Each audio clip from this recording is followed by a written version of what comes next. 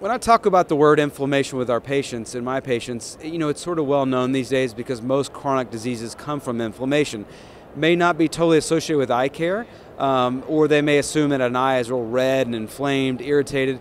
We know sort of the root cause of aqueous deficient dry eye is really involved in inflammation.